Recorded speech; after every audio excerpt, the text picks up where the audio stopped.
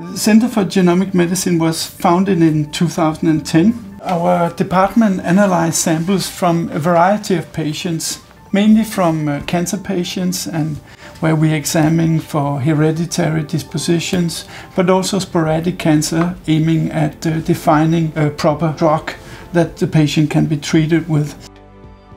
Liquid biopsies are really important and a rapidly growing field. They will not only be very important to detect residual disease, but even recurrence of the cancer in the patients. It's much more sensitive than, for instance, radiology to detect very small tumors.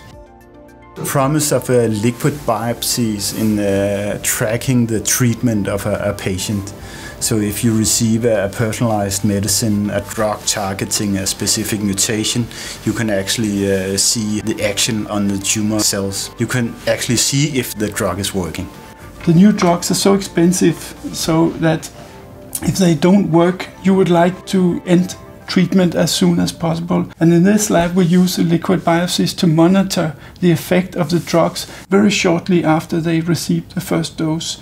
So we're doing that right now. We're getting samples from the patients. Right now we're at the state where we have the first patients with a follow-up, but we have a lot of samples that we need to analyze. But we are at a state where we can actually follow the response in patients in the liquid biopsies. And another thing is also that you can actually see what are the resistant mechanisms. And hopefully in the future it can tell you something about which treatment you should maybe switch to or add before the resistance develops.